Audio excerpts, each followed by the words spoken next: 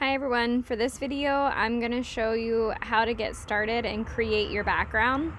So the first thing you need to do is go into Google Slides and hit this plus sign to create a blank presentation.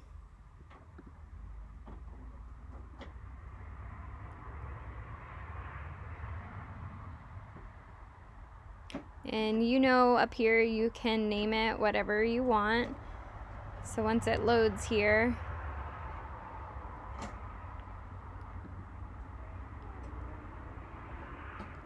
you can click up here and title it.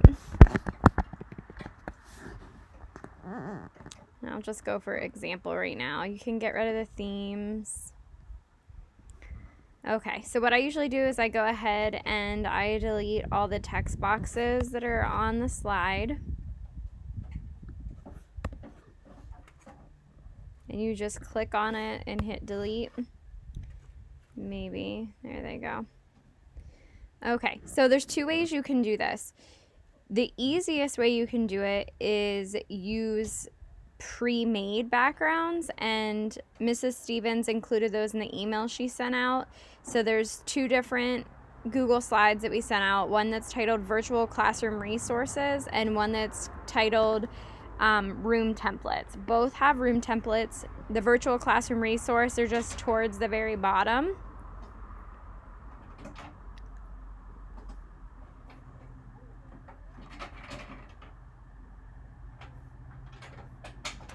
If I can get there.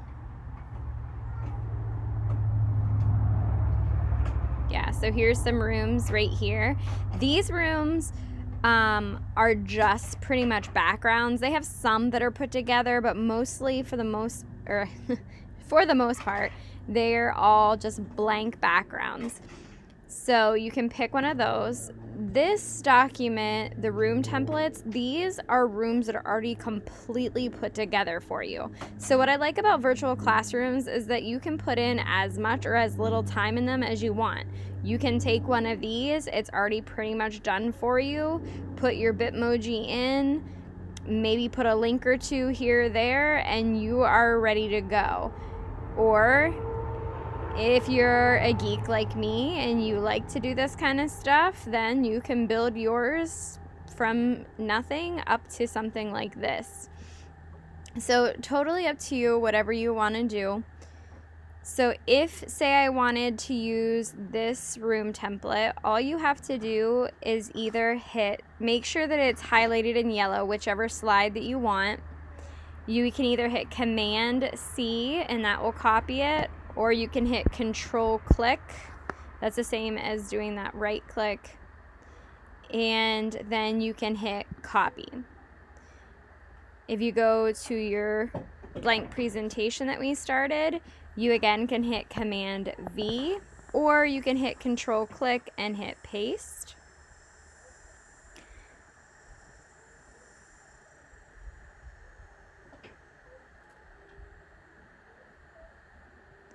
This, I'm just going to go match styles in the presentation. I usually just go ahead and you can delete out the blank slide you started with, but for this case I'm going to keep it because I'm going to show you how to create your own background too. So now this is here, I can go ahead and start adding my Bitmoji, links, whatever I want to put in there. Now, if you want to actually create a background on your own, there's a couple different things you can do. So say I really like this floor from this one over here, but I hate that white background. So I'm going to copy this and paste it over here. And do not link them. Now I'm going to make this one a little bit bigger. Alright, so I want to get rid of that white brick. So all you have to do is go to Insert, Image, search the web, and maybe I want a blue wall.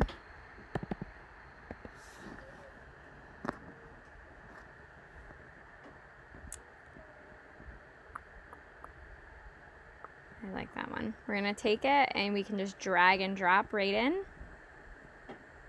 Oh, unable to create some images. Let's see.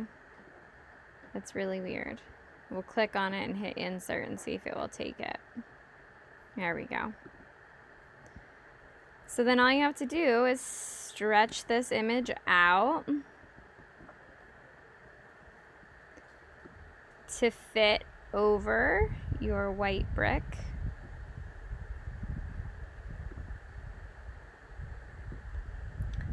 And now I just changed my wall color, and I would be okay to start adding all my little fixtures for my classroom.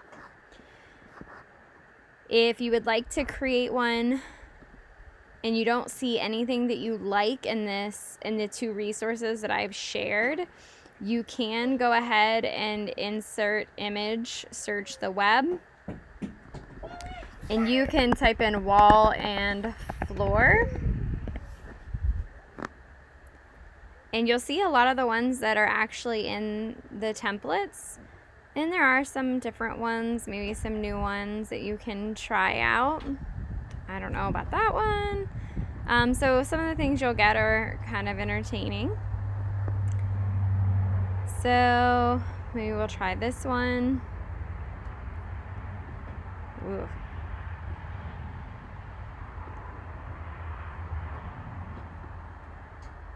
Again, you just stretch it out to fit, and then you'd be okay to start adding whatever items you want.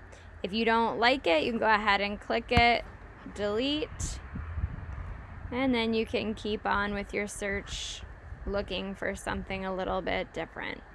Again, if you find something that you like the floor but you don't like the wall or whatever it might be, doesn't want to pick that picture, you can always change the wall color. So don't always necessarily look for both things that you like. Look for something that you like, and then you can go ahead and change it up a little bit later. Okay, so say we're gonna go with one of these.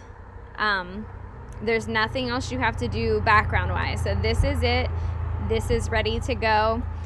Another option too, if you liked one of these classrooms that are already put in, you don't have to keep all the decorations that are here. Maybe you're like, oh, I don't like that chair, I don't like it. That's okay. You can always go in any of these templates that we have shared, you can delete everything in them. So it's really, I mean, your possibilities are endless really with these. You can do as much or as little, like I've been saying, with them. So don't shy away from something because you're like, oh, I don't like that vase of flowers. Okay, not a big deal. We can get rid of those flowers. Okay. All right, so that's your basics for backgrounds. And the next thing we'll kind of get into is starting to add our furniture.